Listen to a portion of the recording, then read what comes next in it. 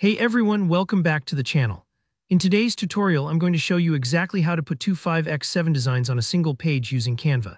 If you've ever wanted to print out greeting cards, invitations, or photo layouts and save paper, all while keeping things perfectly aligned, this is the method you'll want to use.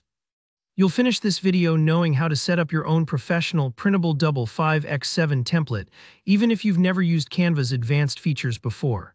Let's dive right in. So first things first, head over to Canva. If you're new here, Canva is available right in your browser or as an app so you can jump in on any device. Once you're on your Canva homepage, look for the big Create button usually nestled right at the top or on the left sidebar. Give that a click. Now instead of choosing one of the preset sizes, we're going to customize our page. Click on Custom Size.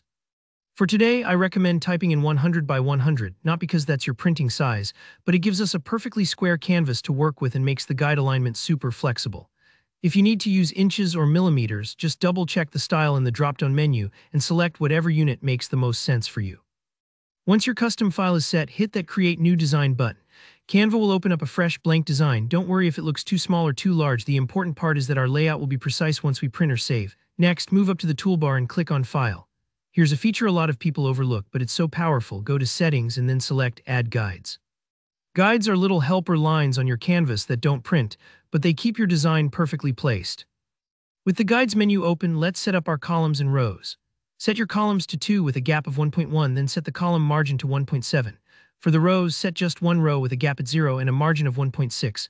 If these numbers look a little mysterious, don't worry. They basically ensure equal spacing all around your two designs, with enough room for cutting later if you're printing these side by side. Margins are the breathing room from the page edge. The gaps keep your two frames from running into each other. Now here, where the magic happens, add a rectangle frame from the Elements tab. Just search for Frames in the Elements menu and look for a simple rectangle. Drag and drop it onto your canvas. Resize this rectangle so it fits neatly within one of the newly made columns. Those guidelines really help you snap things into perfect place. Repeat for the second column so you've got two rectangles side by side. Think of these as your photo or design placeholders, like picture frames hung evenly on a wall. This makes it nearly impossible to mess up your layout. Now you're ready to create your designs directly on these frames. What's nice is that you can either use the same design in both rectangles, perfect for printing duplicates, or split and make two different designs at the same time.